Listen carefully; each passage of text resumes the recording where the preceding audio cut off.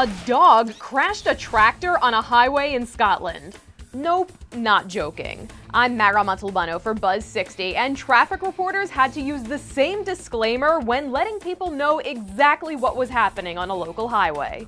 But who can get mad at this face? Don the Border Collie is the culprit in this wild story. He managed to sneak off while his owner was tending to the sheep on Kirkton Farm. Don jumped into the tractor and leaned onto the accelerator. I wonder if he would do better with an automatic shift.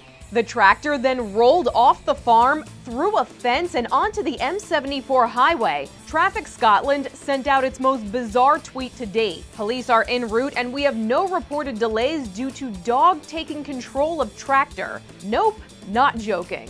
Don is okay, and the only damage done seems to be to the fence, but people in Scotland are getting a kick out of him. Someone created this Grand Theft Collie mock cover and his own personal Twitter account. Let's just hope he knows enough not to tweet and drive.